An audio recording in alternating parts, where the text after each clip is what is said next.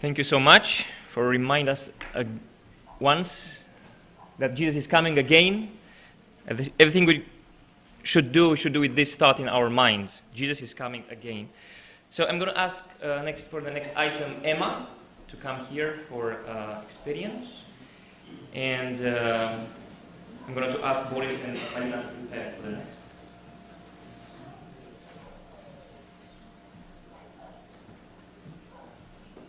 Happy Sabbath, everyone. Happy Sabbath. I hope you all are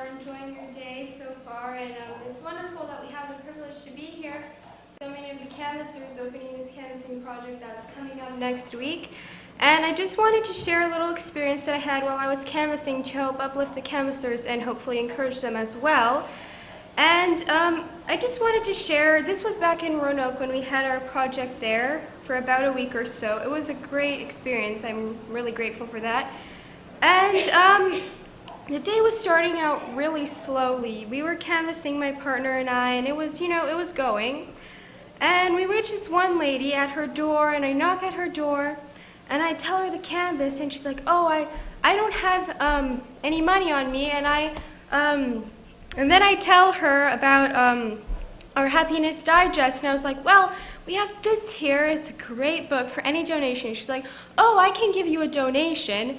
And she comes back with like $4 or so, and she was like, imagine this, if everyone in this world gave just $1, everyone would have what they needed.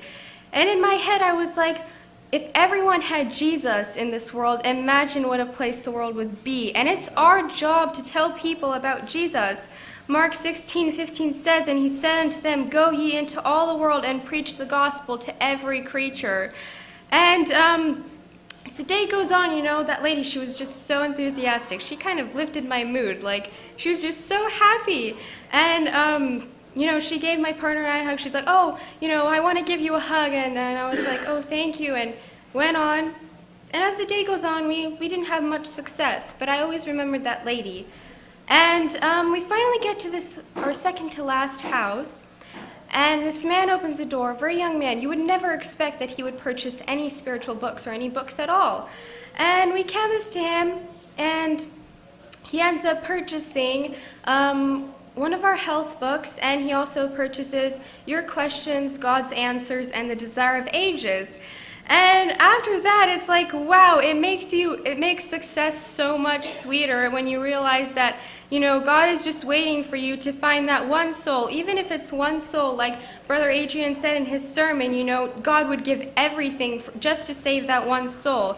And I just realized the value that canvassing has. Even if it's one person every day, it makes such a great impact, and that person, they're going to come to you one day in heaven, and they're going to say, hey, thank you. It's because of you that I'm here. It's because of you that I know Jesus. And I just feel like we're going to have so many of those experiences while we're here, and I pray that all the canvassers are going to be uplifted and encouraged to, even if you don't sell anything or if you don't reach anyone in the beginning, that Christ is He always has someone there for you, ready for you to reach them. And this is my wish and prayer for all of us. Amen. Amen.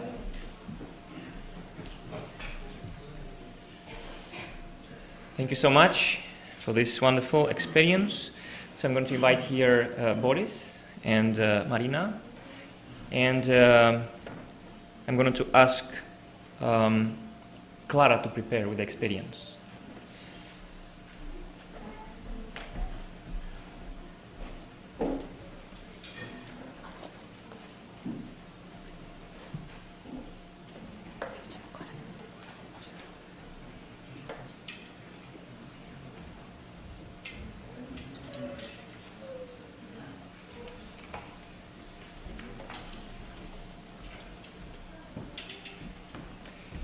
Bonjour et bon sabbat à tous. Good morning and have a good day and happy Sabbath.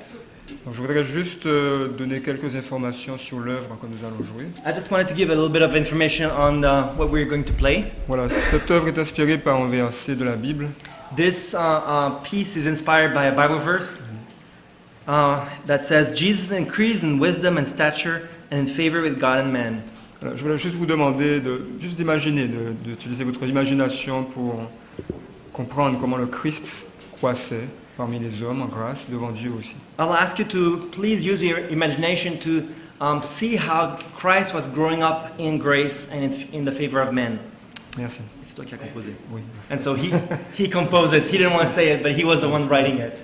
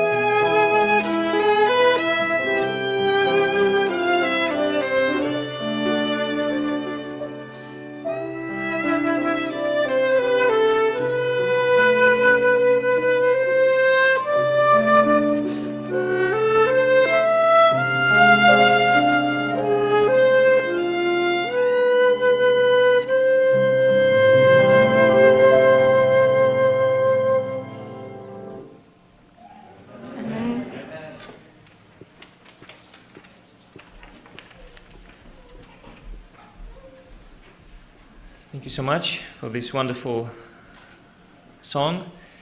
So next item, Clara.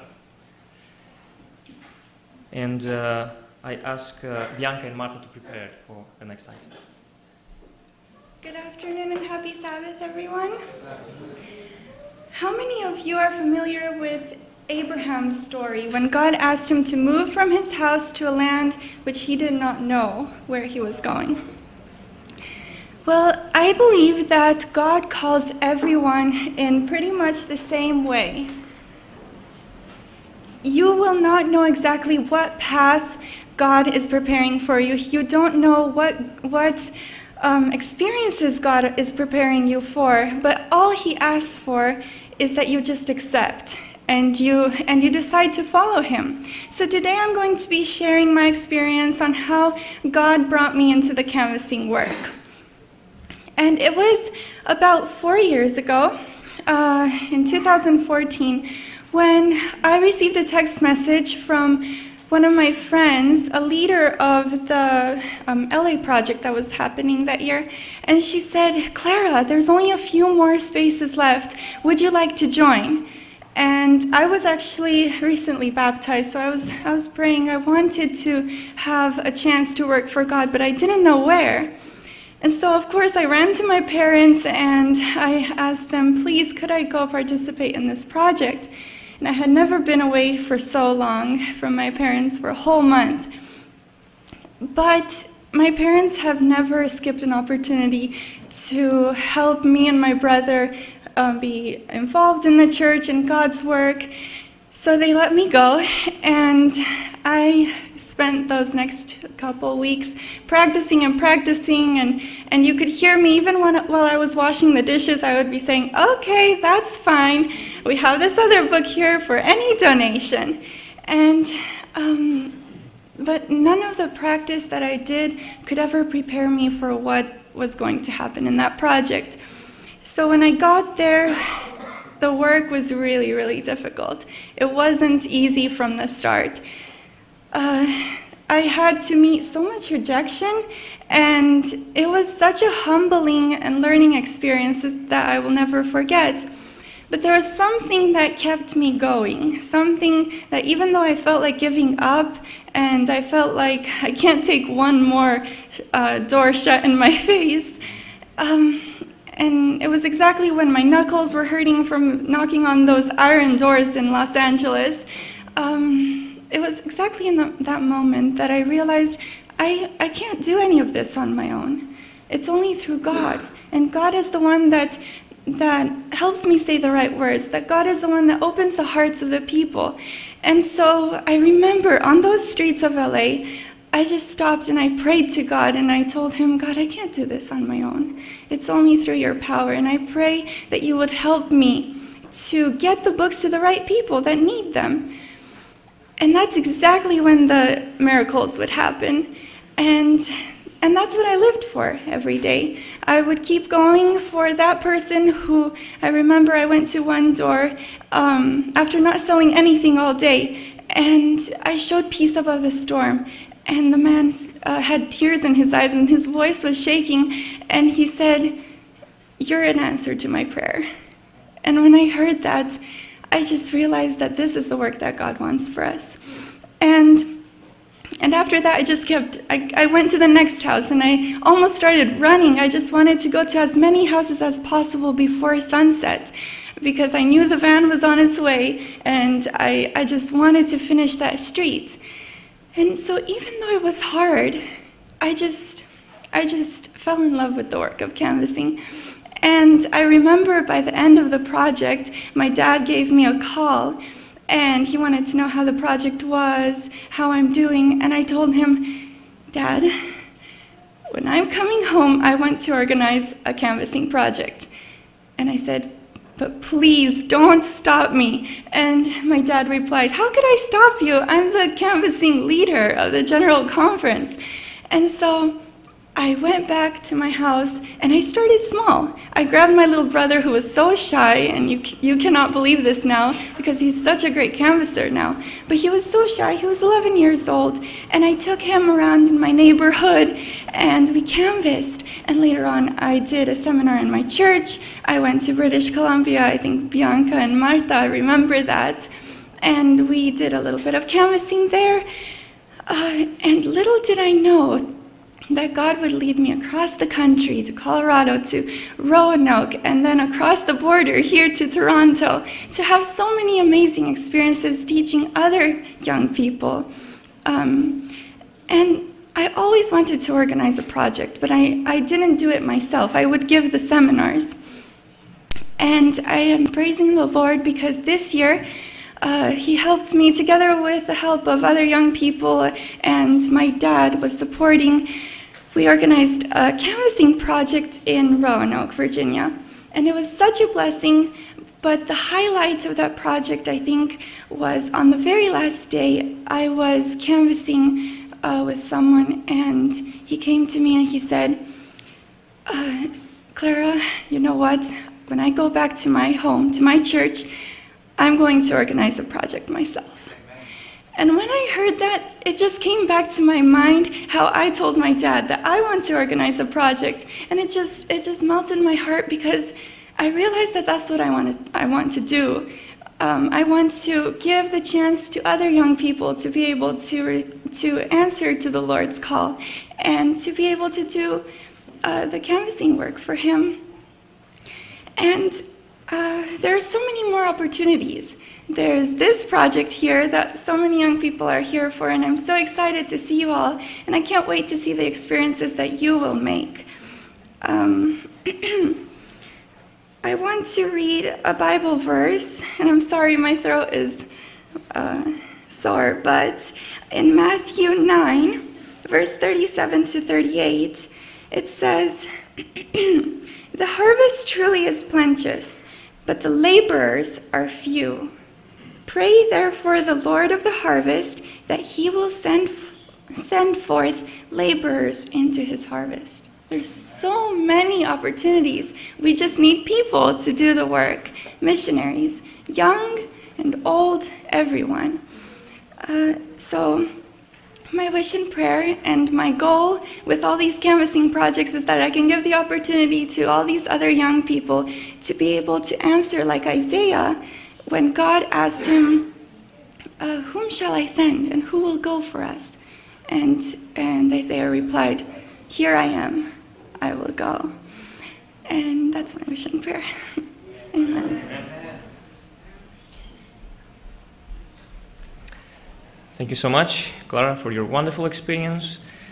So Bianca and Marta, please come. And I'm going to ask after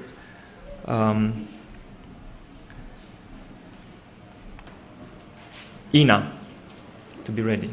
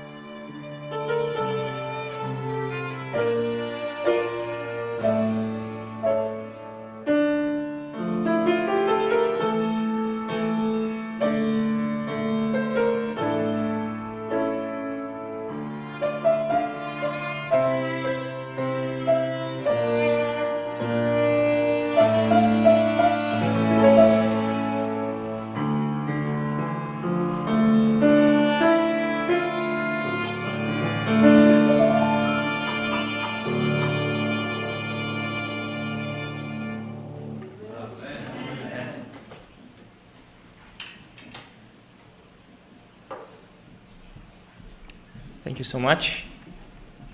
So Ina, please. And I'm going to ask after Brother Bruno to be ready to give us a brief report from Martinique.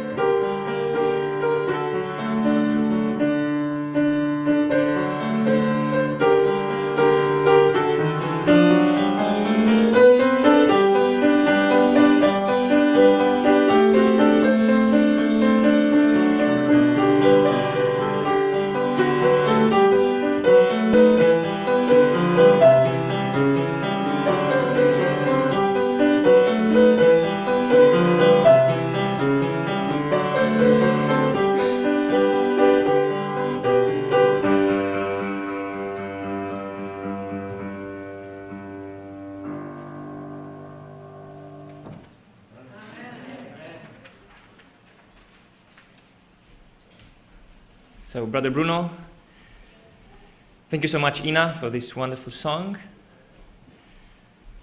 Yeah, Brother Bruno, give us a brief report from Martinique, and after I'm going to ask Brother Adrien to prepare for a new experience. Bien, je voudrais vous adresser les salutations fraternelles de l'Église de la Martinique. I would like to bring you the wonderful greetings from the brethren from Martinique. Thank you. Thank you. Très bien. Bien, la Martinique donc est une île des Antilles So Martinique is an island in the Caribbean qui comporte environ un peu plus de 400 000 habitants. and we have around 400,000 inhabitants. C'est une très petite île It's a very small island. qui fait 80 km de longueur It's about 80 kilometers long et 40 km de largeur. and 40 kilometers large. Si bien que lorsqu'on arrive au point culminant de l'île, on peut voir les deux océans, So if we climb on the highest point of the island, we can see both oceans, la mer des Caraïbes the Caribbean Sea et l'océan Atlantique. and the Atlantic Ocean. Donc cette île aussi a connu une tragédie histoire This island has a tragic history. où en 1902, In 1902, nous avons un fameux volcan we have a famous volcano, qu'on nomme le Mont Pelé. the Mount Pelé. Il faut savoir que les pelés, c'est une catégorie de volcans It's a category of volcanoes that is qui sont les plus dangereux au monde. the worst in the world. Donc il n'y en a pas beaucoup, mais ce sont des volcans qui explosent. There are not too many volcanoes that are like this, but this one explodes. Et donc ce fameux volcan a donc explosé en 1902 And so in 1902 it exploded, et a détruit environ 30 000 personnes and it killed around 30,000 people en quelques secondes. in a few seconds.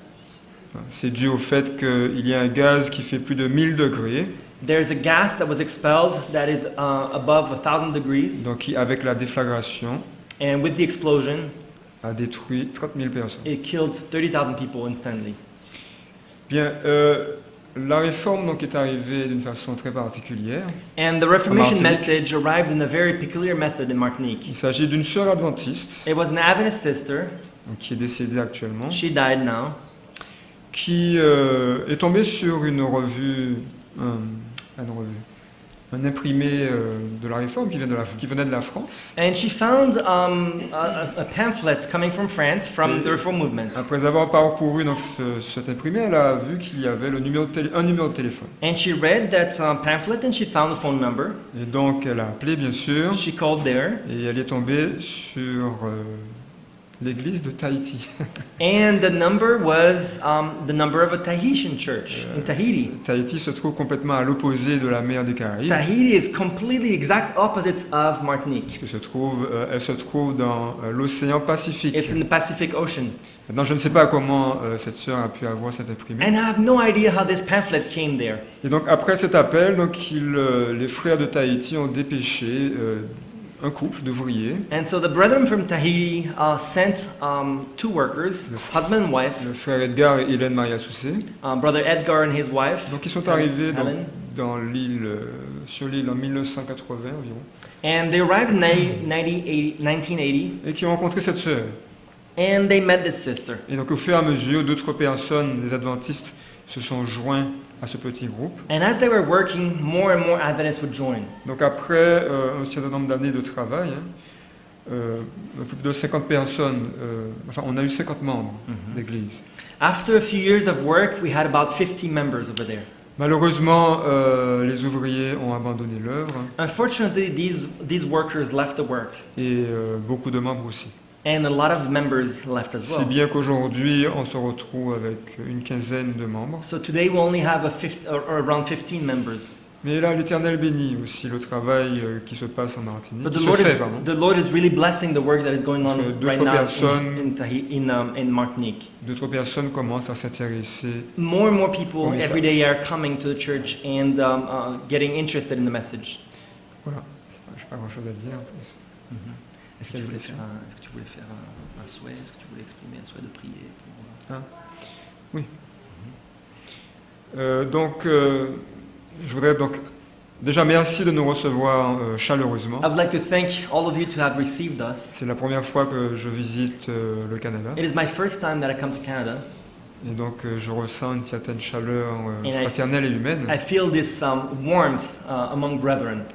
Donc, merci. So thank you for your good Et reception. donc, juste vous adresser une requête qui I would like to ask you one serait thing. de prier pour les frères de la Martinique. That you may please remember Martinique in your prayers. Bon, il y a des membres qui sont volontaires, qui veulent que l'œuvre avance. We have members over there that are very eager to see the work progress. Nous n'avons pas encore d'ouvriers. We don't have a worker there Nous yet, faisons avec les moyens du bord. and so we're trying to do our best. Mais Dieu nous assiste. But the Lord is assisting us. Voilà. Donc, And helping merci us. déjà d'avance. So de- thank you very de vos much prières. for your prayers.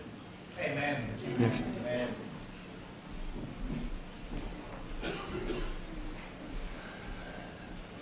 Thank you so much for this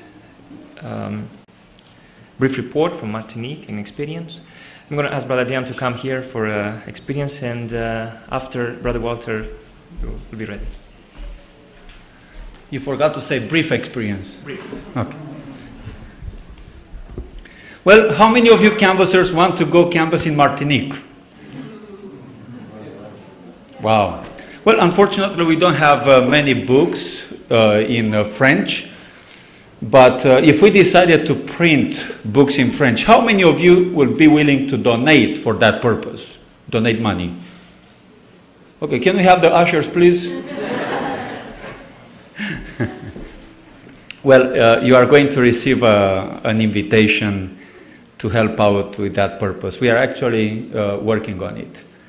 So by God, there are many French countries that have no literature and they would like to be going canvassing. So we are working on printing French books. So hopefully we'll go to Martinique as well. Okay.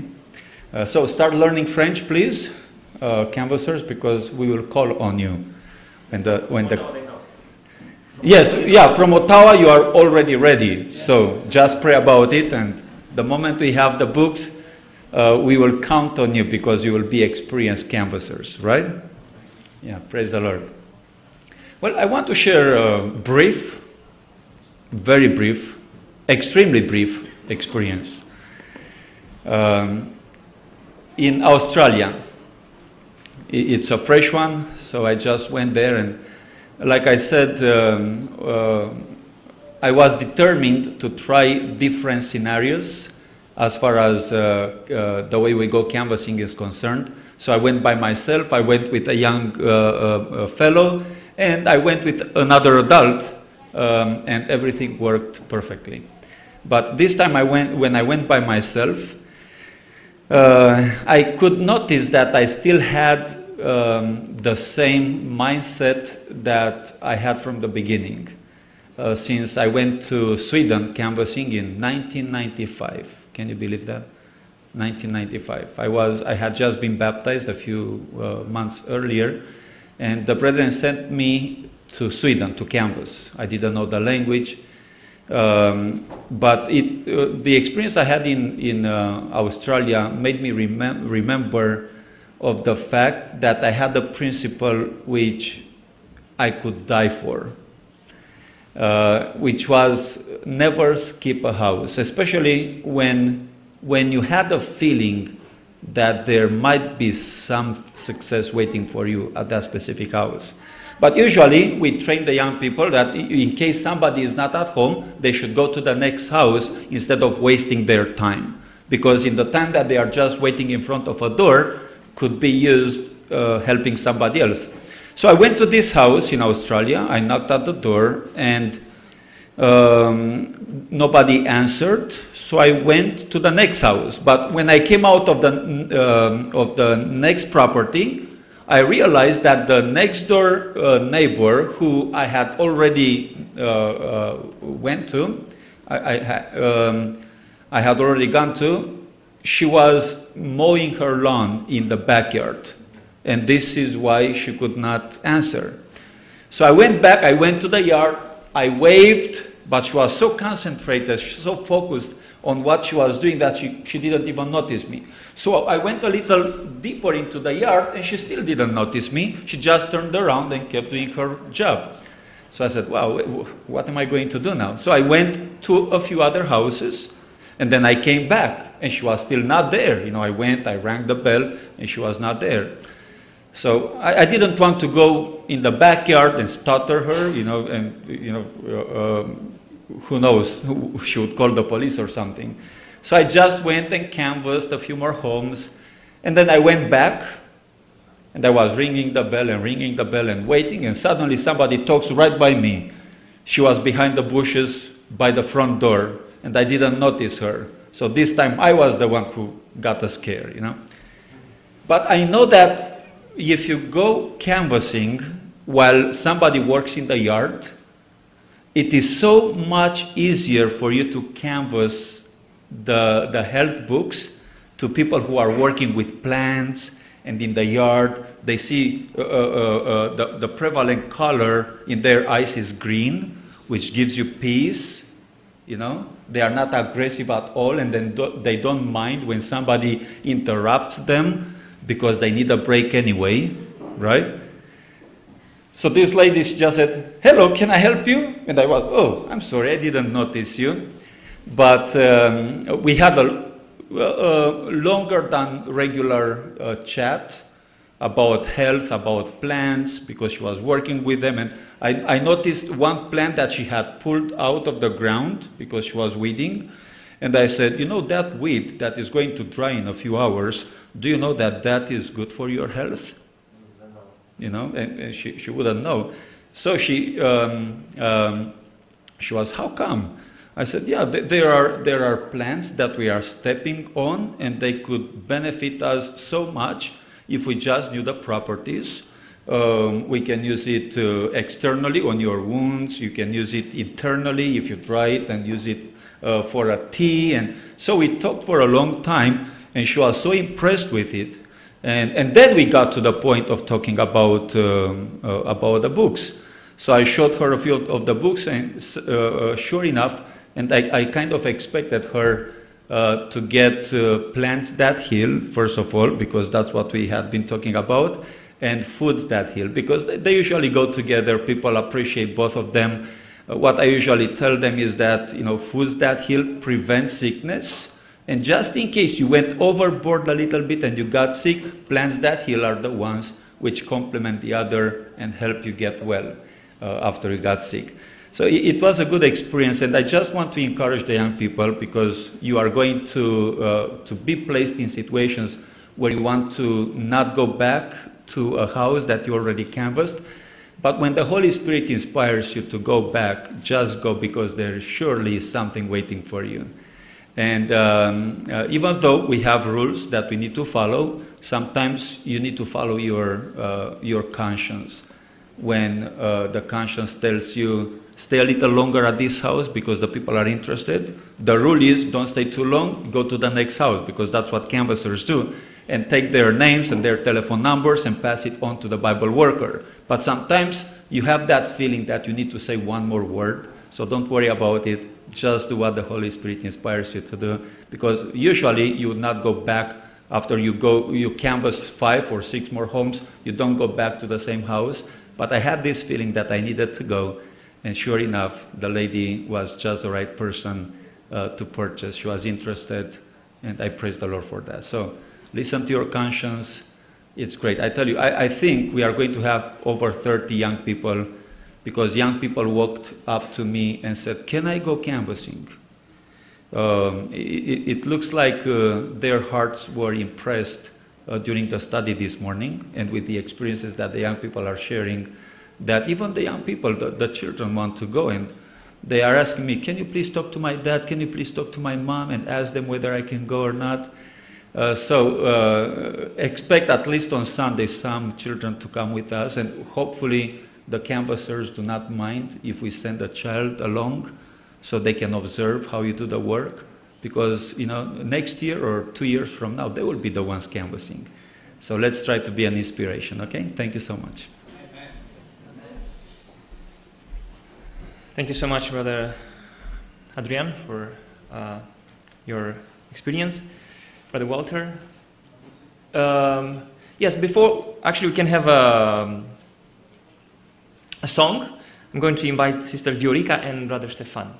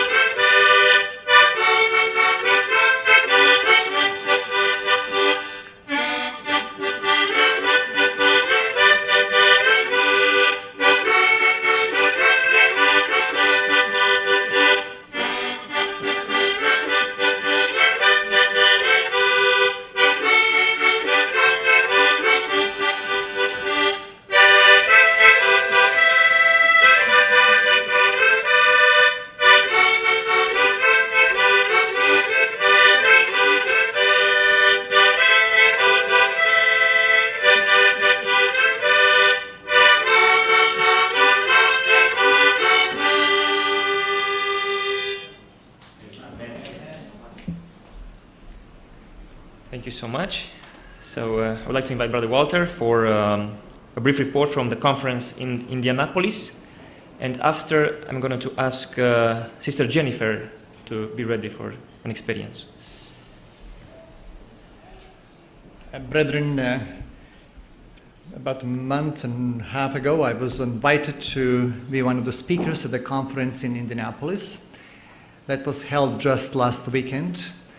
I have never been to this city before, and I will just share with you some of the experiences we have had. The church in Indianapolis, or the conference, maybe 2/3 of the people there are speaking Spanish, so we had translation as well. And about 170 people assembled for that conference.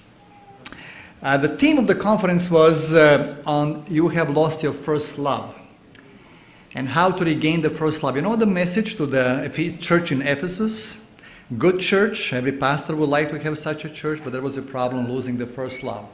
So we were exploring from different angles. Brother Jorge Cruz was one of the speakers, and Brother Eli Tenorio. Now, I'd like to show you something, what we did on Friday. They organized actually delivery of food to the homeless people in downtown Indianapolis. Now you hear some photos where different crews assembled, and young people, and we as workers went with them on the street, to the streets. So they had the bags with some food items packed, and some sandwiches, and they were distributing to the homeless people. I have done it many years ago, but not so recently. So you know what? We normally do it. They normally do it in the morning hours when it's cooler weather. But we did it. You can see some of these people who were finding the homeless people on the streets. So it was a hot day, 32, 33 degrees. And I was saying, where shall we find homeless people now on the streets? So we came to downtown and we began to walk. And believe it or not, they were there on the streets, on the street corners, and particularly there was a bus station. And so in the bus station there is a sheltered area where they usually sit, even in cold or hot weather. So we came there and looking for them. So they were not there, so we went into the bus station, in the waiting area. And I was looking, who you will approach, who is homeless. There are people sitting, on the benches. So you have to be careful that you choose the right person to offer this food, whatever. And but anyway, when we went out, this is actually what you see, the monument. This is the monument for the Civil War that was fought in Indiana in 1860s. And so you hear some of the young people who were assembled here and who did this distribution. So what happened, we found these homeless people, we approached them and offered, and you know what? They gladly accept these gifts. So people who are in need, they receive the gifts, food and whatsoever. Young people, I was impressed with some of the girls who were there in that group and some of the boys, mostly girls. Some of the sisters, young sisters, how skillfully they knew how to approach the homeless person, how to talk. They spotted them on the street in different, There was police officers walking around. They were smiling at us and said, well, you're doing a good job, And so they also had literature, some brochures and pamphlets. So as they were handing, this help food, they also handed literature. Yes, there was a Bible verse with the sandwiches, so we were handing to them as well. So it was a very nice experience when we came after that back. There were, as we mentioned, there were experiences to talk about, what they experienced and how they helped individuals and so on. So this was a kind of a dry run, how we call it, for Toronto, what we will be doing tomorrow and so on. But, as Brother Adrian mentioned today, hot day. You are thinking there is no one on the street, and you don't see them initially. But you go, and the Lord opens the door. This is in Britain from Indianapolis, from the conference, and many greetings to you. And they also told us they will be coming for our conference in Labor Day weekend. Before I finish, I'd like to tell you something, brethren, here in Canada, in Toronto. We have noticed more and more people coming to our church from this community, local community here. non-Adventist and Adventist people searching for truth. This afternoon we had one, you probably know, some of you met them and saw them, a mother and daughter. Came first time to our church. How did they find us? Through internet. And you know, a very interesting background. They are from Jordan, Jordanians, immigrated to Canada. The girl, the young lady, her name is Lana, she was born in Bethlehem, Israel. And she is reading and watching online, and she came to Seventh Adventist Message, and then she found our website. And she wanted to come to see our church. And so we talked in the office. Ellen Jolich was also with me, and I was impressed, you know. She said, I would like to talk more. I would like to hear what you believe, and so on. I will not mention other. There is a group of Adventist people, they had home church, who have come recently to us, and they said, we study your Sabbath school lessons, 12 people. Here in Brother Dorian also knows the group, one of the brethren from that group. And they brought the boxes with Spirit of Prophecy, books, paperback, good quality. And they said, if you're going canvassing, we give you boxes. You give free to people. Desire of Ages, Christ Object Lessons, and so on. Great controversies. And they said, we study your Sabbath school lessons. And you know, Sabbath school lessons, this is the teaching in the whole world. So we study the same thing what you study. We like what you do. I gave them last time a Good Way series, one package. The brother said, look, we like it. Give me more. He was yesterday in the church, or day before yesterday. Yeah. I gave him a box of 20 sets. And he said, we want all the members of the group to study this Good Way series. You see, brethren, we have to do our work. There are souls around us who are seeking for truth. They want to join with God's people. We have to be true reformers. And we will see amazing things happening. May God bless you, young people. I'm very amazed hearing your stories. We are behind you. We are with you. And we will go next 2 weeks. And I trust that the Lord will give us more victories and great blessings. Thank you. Thank you, Brother Walter. I would like to invite Jennifer, and after I'm asking Brother Jim to be ready with a new experience. So we have, according with my paper, we have more experience than songs today. So this is a good sign, I think. This is good. So please come, Jennifer, and Brother Jim, be ready for next. Thank you. Good afternoon, everyone. I just wanted to tell you a story about somebody that I met in missionary school through canvassing. Her name's Vicki Fletcher, and she comes from Colombia. And as I was canvassing, one of our assignments in missionary school was actually to do 10 Bible studies, and 6 of them had to be from absolute strangers.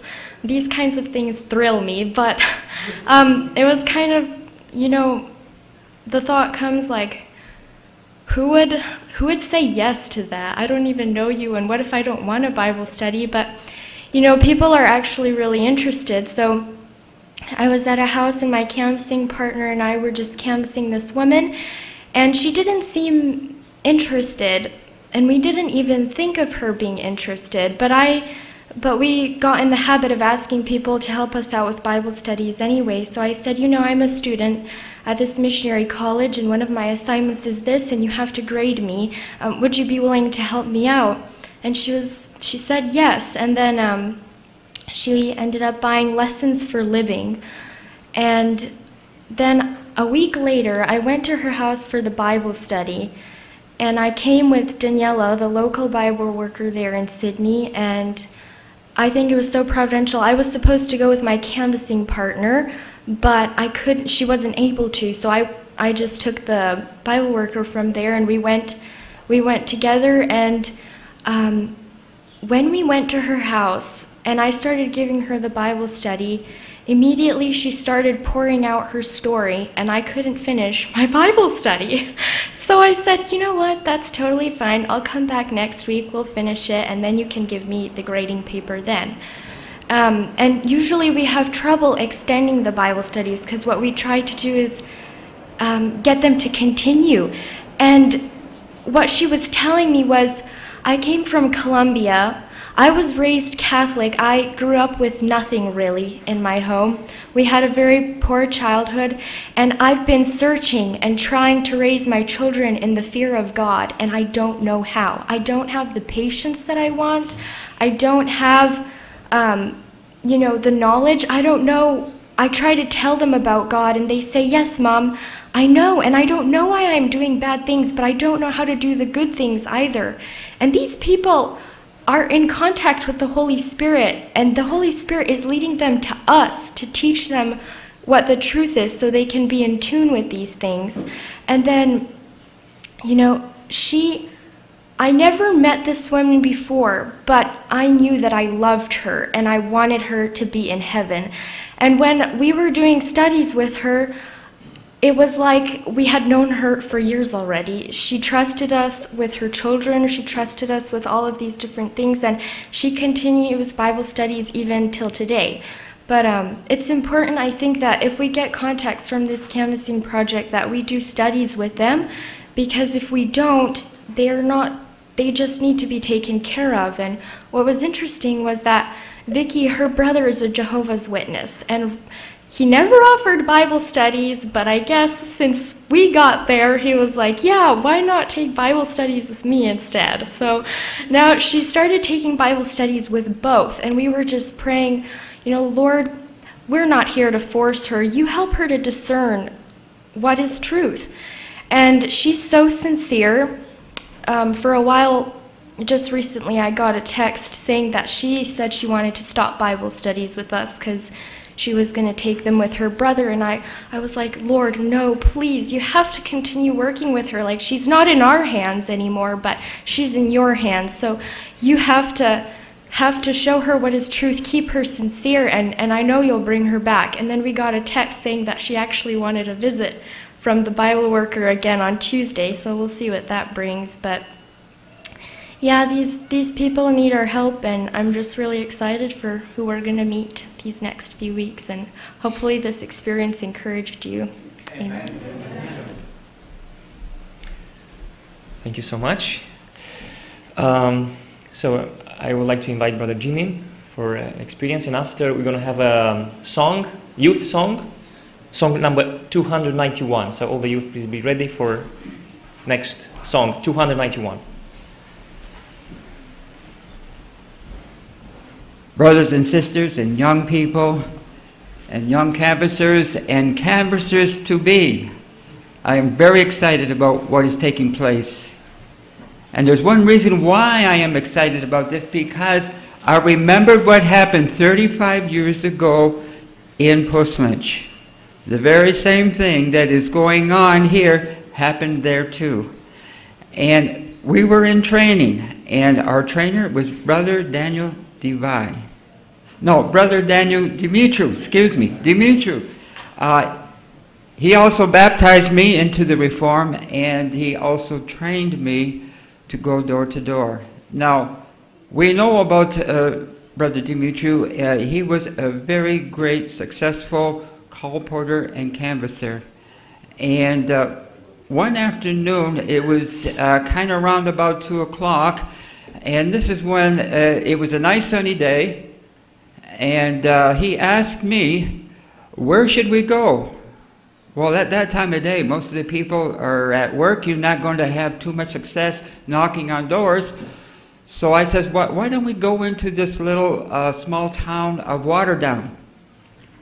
Now, Waterdown on their main street is quite quaint. It's like a little village. And he says to me, okay, what we're going to do is we're going to stagger. Well, he would go in one door and come out, and I would go in the other door and come out, and he would go in the next door and come out. Well, we shortly found out that the owner of these places, because it was Main Street, we're going in and out of the businesses, and we were not having too much success. Simply because they were busy with their customers, and we didn't want to intrude and be rude and cut in on them and try to gain their attention with us. So as we're going along down Main Street, we came to this one particular business place, and Brother Dimitri says, okay, it's your turn to go in there. And I looked up and I saw over the sign, and I kind of hesitated. I says, no, I think I will let you do it this time. And what was over the sign was a butcher shop. Now, we know what kind of attitude that a butcher has, don't we? And when you go in there with plants and health, and it's already been opened up and planned in such a way where there's a pictorial prospectus, and we are going to try and convince this butcher how important it is to study about plants and good food, raw food, and so on and so forth. And you know what? A thought came to my mind, and it wasn't a very good thought, but I said to myself, Brother Dimitri is not going to be successful here. And I was determined that it wasn't going to happen the way we had planned it to happen. And so he opened up the prospectus, and he went from this one page here, and he explained, well, these pictures here are photographs from National Geographic photographers. Wow, this was very impressive. And then we turned to the other page, and we opened it up, and then here was a nice sketch. And these sketches were not photographic, but they were drawn by a very famous artist. And he took all the pains to put all these nice drawings of the plants and of the herbs and everything from page to page. And that was impressive too. So each time he was turning the page, the butcher said no. And so again, he was going on talking, and he turned another page, and we tried to make a plea to, how would this be for you? And the butcher said no. So there was about 6 or 7 no's. And here I was in my mind thinking, oh, this is not going to work. We're wasting our time here. I said this all in my mind. But Brother Dimitri did not give up. He kept on going and going and going.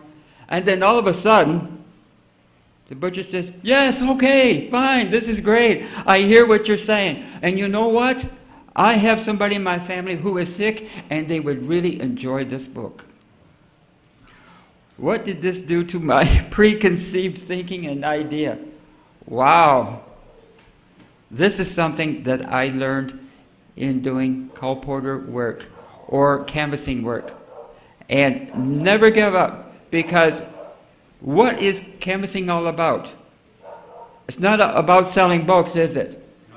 It's not about how many books you're going to sell or how many least books you're going to sell. What is canvassing about?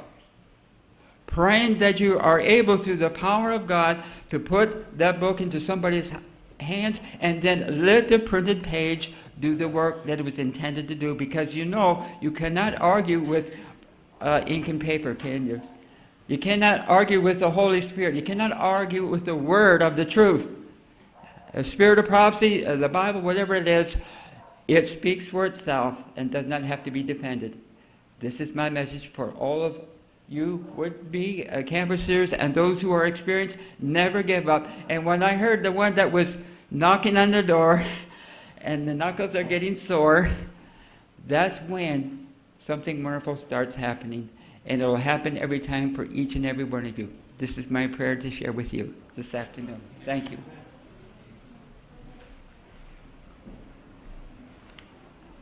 Thank you so much, Brother Jim, for this experience, and remind us one more time, never give up.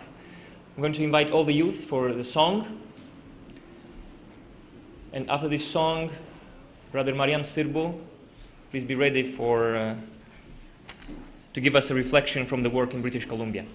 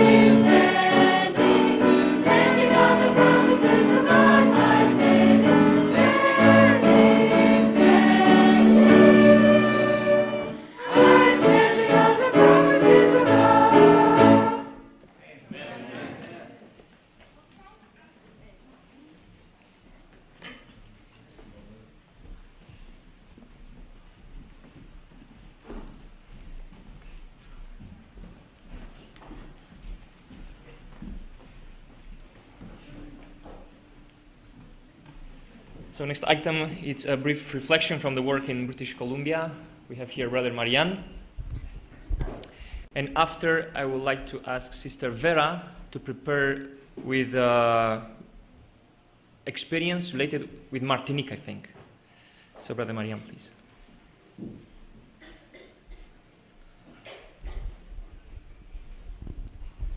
Happy Sabbath to everyone.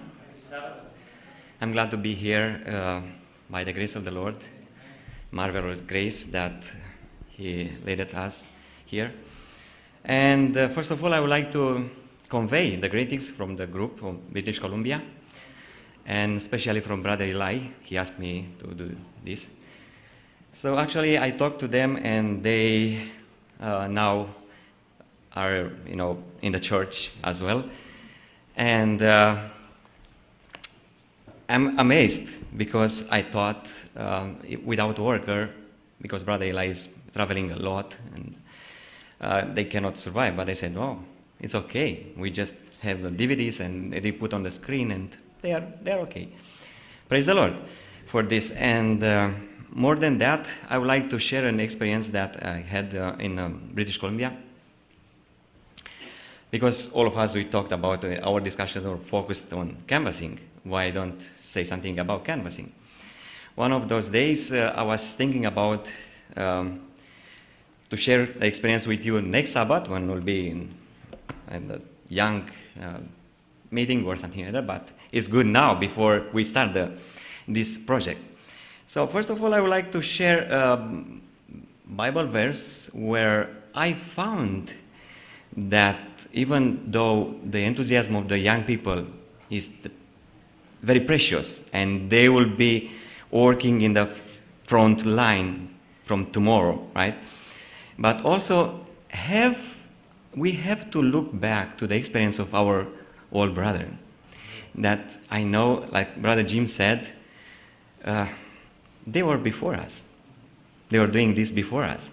Even though they have not today the same enthusiasm like were in the years before, they have experience. And I saw that even in the Bible, 2 Kings chapter 13, when one of the kings of Israel, he was afraid how to lead the people. And he went back to the leader, the spiritual leader at the time, Elisha.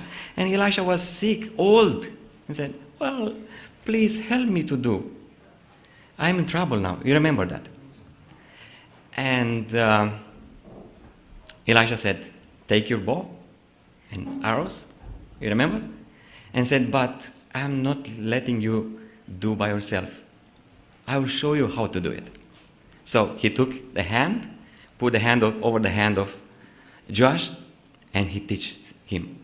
So my request and my prayer is that the old, not old, the experienced people, no, nobody is old here. The people with more experience and in the past, please, if you don't have the chance to put your hands over their hands, but put their names on your heart and let us plead for them, pray for them, because you know that the future is not promising much. And also related to these verses, I'm addressing to the young people that you know the experience of the king. Elisha said, "Take arrows," but didn't mention how many. So he took 3, right?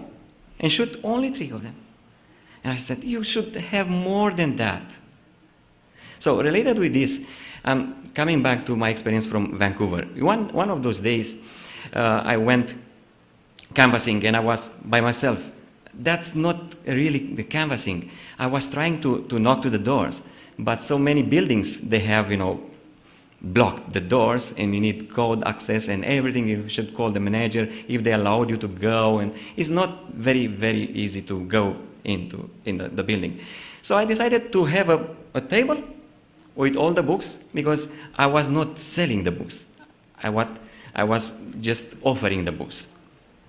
So I had a big table with all the books, all the titles, and on the street. I'm not sure exactly if I'm allowed to do that or not. I didn't ask the municipality if they allowed me to put that. But But praise the Lord, twice or three times the police officer, they stopped, and he smiled to me, they saw the sign, they saw everything. So I thought, you know what, it's okay. Because I'm not selling or I'm not forcing the people, just smiling. And because the friends from the group, they ask what I'm doing the Sundays and other days. I say, I'm doing this work, missionary work. One of them, he's a Canadian, African Canadian. He said, I'll go with you. You know, brother, in the last time I didn't have much work, so I'm between jobs. And I think the Lord will help me with this. If I'm doing His work first, maybe I'll get a job. I say, for sure. I'm just going to promise you, if we'll do the first, the work of God, the Lord will pay you back. And he came with me, and we had the same experience. We prayed, we fasted before the day, and then we said, Lord, in our prayer, if we can contact only 5 people, we'll be pleased with that. I'm just asking you, it was good to say that or not? Good or not? No, that's true. We're kind of limiting the Lord. We had more than 5, but our prayer was not the proper one. Yeah? So we had 5 people, they give address, they give the phone numbers and everything. Of course, at the time we went in the African zone, and Brother Paul was, I'm calling him brother, he's not a member of the church, but in the future, he had much success there because the people, they were, he knows the mentality, he knows the culture, he knows everything. So he approached very, very well the people.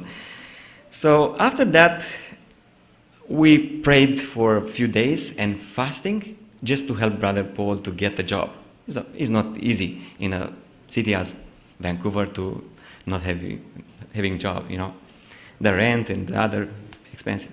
So we fast for 3 days, me and him.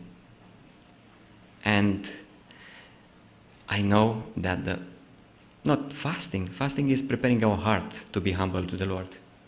But praying, the Lord answered right away. He gave not 1 job, but 2. And then he went to the interview and got the jobs. And then I said, oh Lord, I don't know exactly if it's good because now he's not coming with me.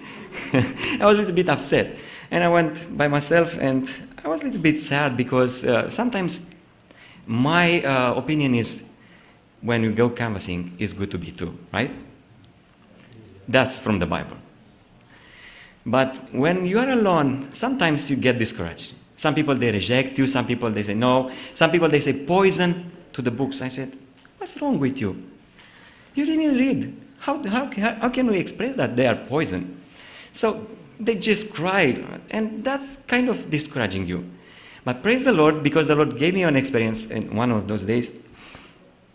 I was on the street with the books, and I get thirsty. I didn't have the water with me, and not so far away, it was Walmart, supermarket, right? And I said, maybe I will leave the books here and go to buy a bottle of water. And I went, well, it took a while, a few minutes, I don't know, maybe 10 or 15 minutes or more. But I said, nothing valuable. If they take the books, that's good, that's okay with me. Okay, and I left the books. When I came back, I saw missing 3 books, 3 important books. Desire of Ages, Great Controversy, because, when you look to the table, you see they are missing, right? And Step to Christ. Oh, I said, Lord, I hope that it was not a Christian and not a Reformer or Adventist. My prejudice or something. I said, I hope that it was outside of the church. But questioning, who was that? Who did that? Maybe the people, they just thought maybe are valuable and they think to take some money. And the Lord gave me the answer right away because I was not confused with my mind, right? It was not right to think in that way. And I saw a lady coming with 2 children beside her and said, I am the one that I stole your books. Well, thank the Lord. You didn't steal, you took, because I left here to do the work. I mean, the Lord, the angel will do the work. And she said, you know what, I just get baptized, now I'm Christian. I wasn't Christian before, and I'm so eager to read. I said, these are the books that you need now, the most. So I know that so many things we can share, but this is kind of brief experience. We'll continue to share more in the future. And I'm saying that even though we will be discouraged in the work of canvassing, the Lord will give you the positive attitude and positive experience to show you that He is with us. See, I wasn't there present, and the books, they went in to the person that needed the most. So we need just to start, and then the Lord will take care of everything. May the Lord bless us and be with us. Amen. Amen. Thank you so much, Brother Marian, for your brief experience. I'm going to ask Sister Vera to come here for a new experience related with Martinique, I think.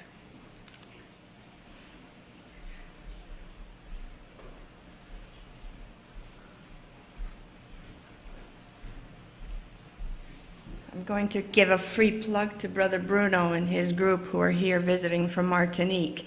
As some of you may know, I was down in Martinique at the end of February, in March, for 2 weeks.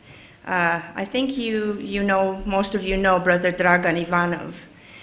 Yes. This is a different kind of missionary work that we did. It was not a canvassing work, although canvassing had to be done in advance to spread the word that he was coming. That's an important work too. So he went down to do a health message, to give to the people a health message. Martinique is predominantly a Catholic island, and you know, meat is a very heavy diet in Martinique. So his message was maybe not going to be so popular, but you know what? It was a very, very successful message that he gave. You know the kind of personality that he is.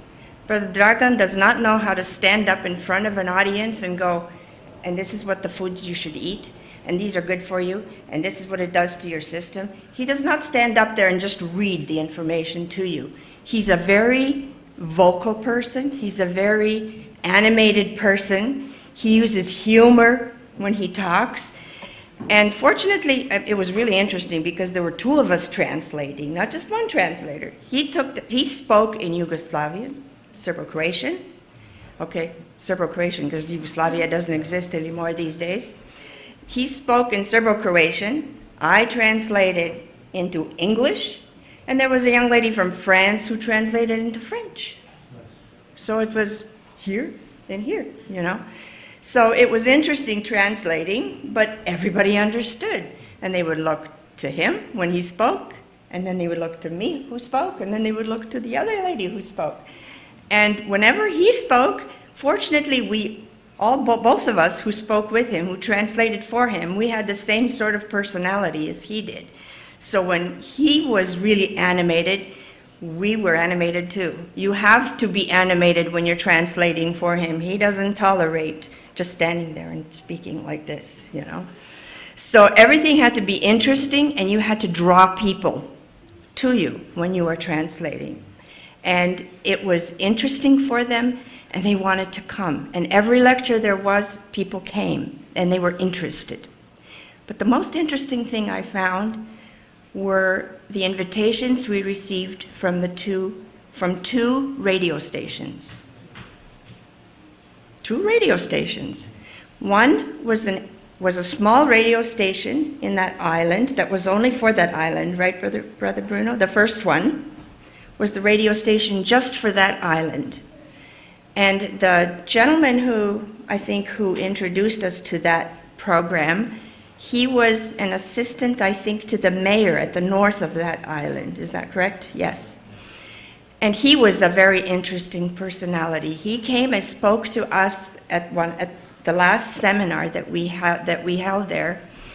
And I think he spoke just as long as Brother Dragan did. He was so affected and impacted by the lectures that what Brother Dragan spoke about. He had been a vegetarian himself, a vegan, I believe. He was a vegan himself for 30 years?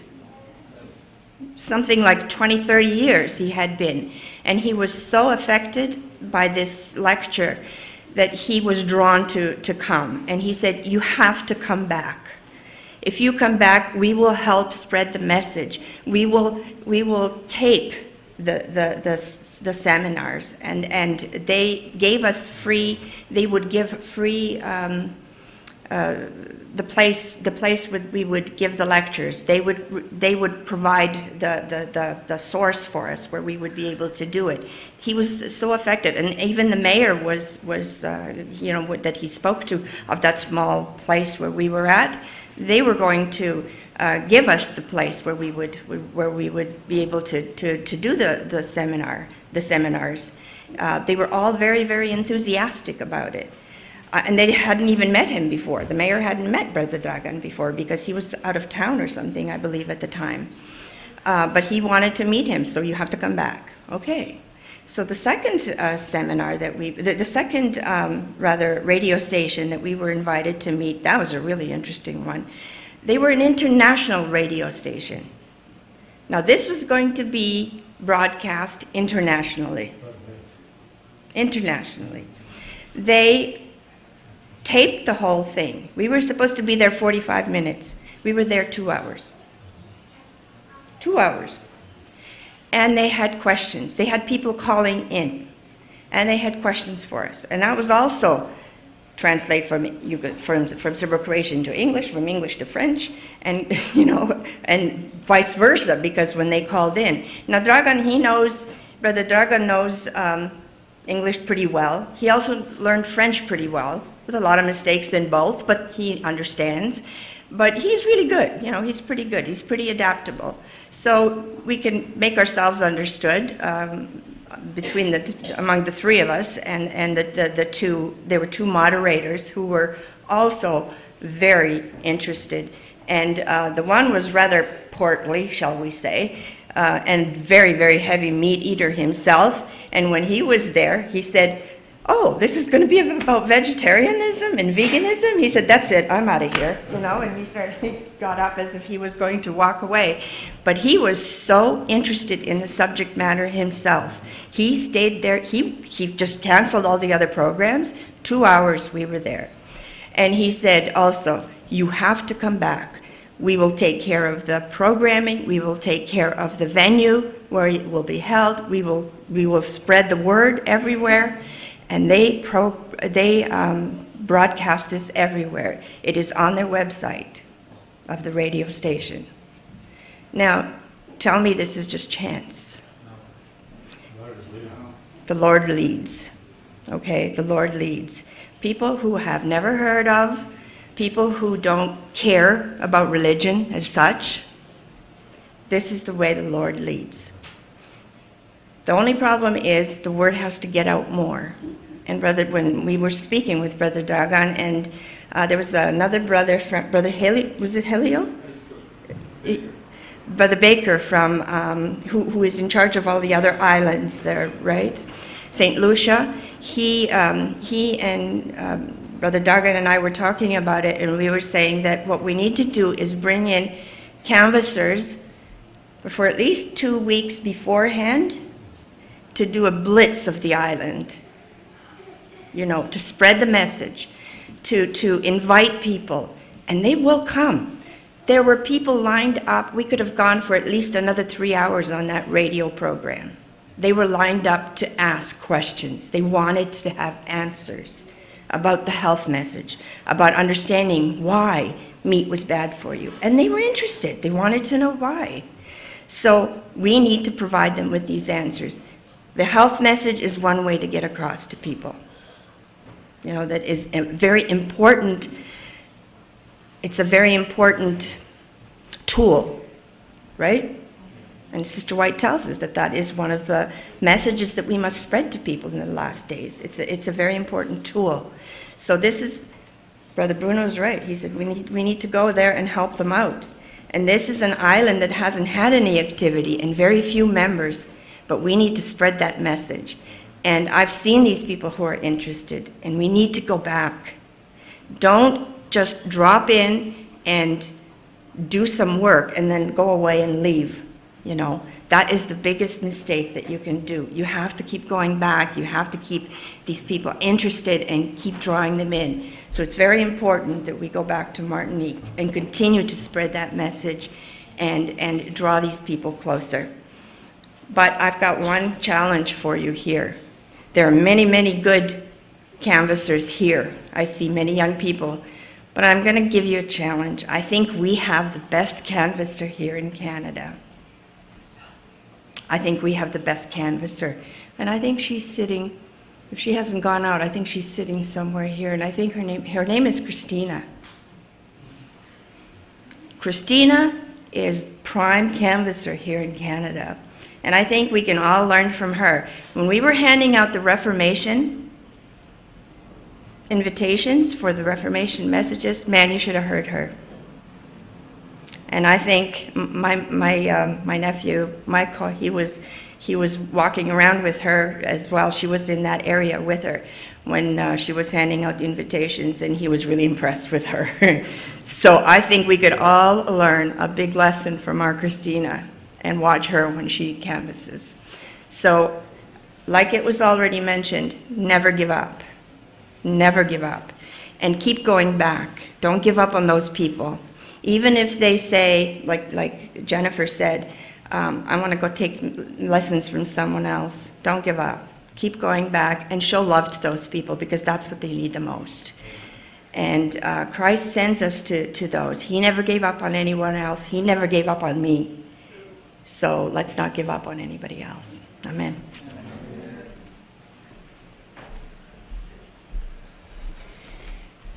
Thank you so much, Sister Vera. As I said, we had more experience than songs today, so it's a good sign. I'm very happy for that. We learned today, never give up, and I think canvassing, missionary work, it's one of the best tools to fix the problem in the church, to spread the gospel, but also to heal the church. This is very useful for all of us.